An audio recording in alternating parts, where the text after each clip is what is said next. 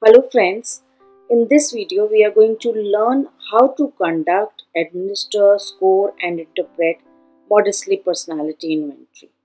So welcome. Maudsley personality inventory was devised by the psychologists Hans Eysenck and his wife Sybil Eysenck in 1962. M.P.I is a self-report questionnaire to assess the personality traits of a person.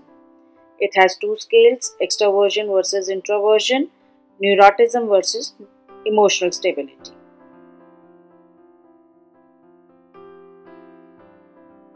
Now you must be thinking, why is it called Maudsley personality inventory if it was developed by Eysenck and Eysenck?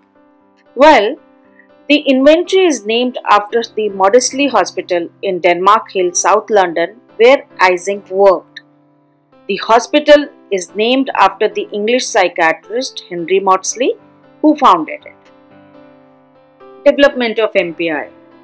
First and foremost, Eysenck developed Maudsley Medical Questionnaire, which was published in 1952. This had only a neuroticism scale. Then in 1962, an extroversion scale was added to it and it became Maudsley Personality Inventory. This personality inventory was leading to very socially desirable answers. So to overcome that problem, a lie scale was added to it and it was again published now as Eysenck Personality Inventory. In 1975, Eysenck added a third dimension to his personality theory, the dimension of psychotism. And again, the EPI was revised and it was given a new form, and a new questionnaire was published in 1975 by the name of Eysenck Personality Questionnaire. It was found that EPQ did not have very good reliability, so it was again revised, and a revised version of this one was published in 1985 and it was called the Eysenck Personality Questionnaire. Let's get to know the inventory. The inventory is available in two forms, the long form and the short form. The long form has 48 questions in all, 24 questions from the neuroticism scale and 24 questions from extroversion scale. The short form has 12 questions in all. The inventory can be used with anyone who is 16 years old or above. The questions should be answered in yes if one agrees, no if doesn't agree, and question mark should be marked if one is undecided. There is no specific time limit to do this, but then ask your subjects to fill in as soon as possible. Usually people take 15 minutes to do this inventory. Here we have given an example. This is the prototype of the M.P.I. Have a look. Now while you are administering, as said earlier, there is no time limit, but usually people do in 15 minutes. Preferably the administration of the inventory should be in a very comfortable, conducive environment. Basic equipments such as chairs, tables should be available, which are very comfortable. And the room should be devoid of any noise or distractions. Once your subject is comfortably seated, strike a friendly conversation with him to form a rapport. Ask him about his interests, his likings, what does he want to be. A very friendly conversation. Once the subject is at ease and is comfortable, ask him if he is ready to take the test. If he agrees, give him the M.P.I. inventory. Ask him to fill his name, age, etc.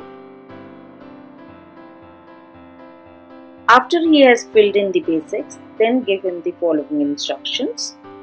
These are some questions regarding the way you feel, behave and react. In each item, there are 3 answers, yes, no and question mark. There are a total of 48 items in this test. There are no right or wrong answers. Give the first natural answer as it comes to you. When in doubt, give the best possible answer. Don't leave any question and try to complete as soon as possible. Usually people take 15 minutes to finish this. Let's see how the scoring is to be done. Okay, this is the answer sheet of M.P.I. 48 questions in all. 12 questions on the first sheet and rest of the questions on the next sheet. And you have 3 choices for the answers. Yes, question mark, no. Now how do we score this? Along with the manual, you will get these kind of scoring keys which are transparent. And on the answer sheet, if you see, there are 2 stars made here. One here, one here. And there are boxes made along with which check is written.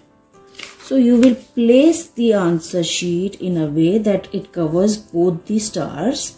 The check box comes over the stars. Now you will get to know 2, 1, whatever the scoring is. First you will score for neuroticism score, and then you will again place the checks of the extroversion scale and total up the score for the extroversion score. Then on the reverse page, similar manner, right? Yeah, we'll see to it that the stars are covered by both the checks over there. Now, if you are conducting the entire long version, then you will take the score for all 48 items. If you are using only the short scale, then you need to score only the first page, the first 12 items. You can also use this scoring key to get the raw score on introversion as well as neuroticism scale. After you have finished the scoring, you would have 2 scores with you, the neuroticism score and the extroversion score. The next step is to convert these raw scores of both extroversion and neuroticism scale into STEN scores.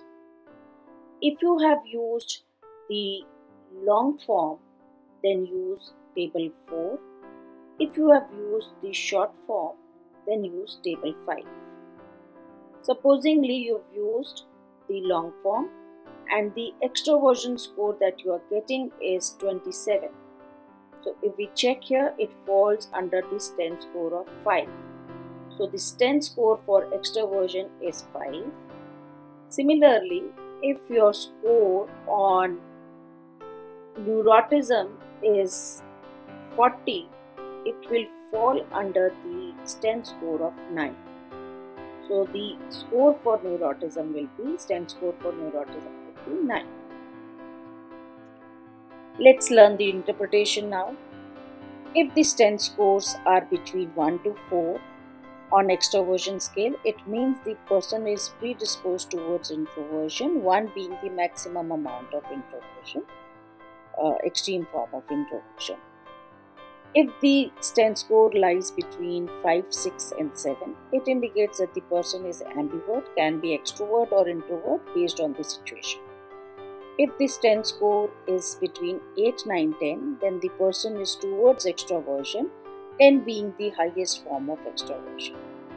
Similarly, on the neuroticism scale, if the person is scoring between 1 to 4, it indicates that the person is emotionally stable and calm, 1 being the maximum amount of calmness and emotional stability. If the person scores between 5, 6, 7, then he has average emotionality, neither too neurotic, neither too anxious, neither too calm, average. 8, 9, 10 on neuroticism scale, predisposed towards neuroticism, highly neurotic, mood swings, 10 being the highest form of neuroticism, and a lot of mood swings will be seen in such kind of a person. Let's better understand with the help of an example now. Here, the neuroticism raw score is 24 and the extroversion raw score is 43. When compared with the long scale data, the STEN scores are coming out to be 6 and 10 respectively. The interpretation would be, for neuroticism, 6 falls under the average emotionality range, so the person is average in emotionality, while on extroversion he has the highest STEN score, 10, that means he is highly extrovert, so he will fall somewhere here in the entire gamut. So that was all about the administration, interpretation, scoring of M.P.I. Let's talk about its uses.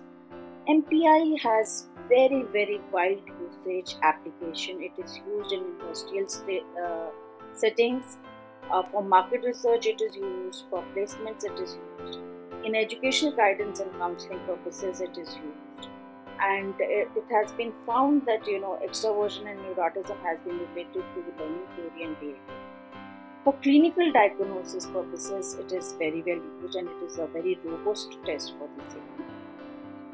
Furthermore, it is used in career guidance, vocational exploration, personal counseling and personality development as well. With all its benefits, M.P.I does have few limitations, majorly social desirability and acquiescence.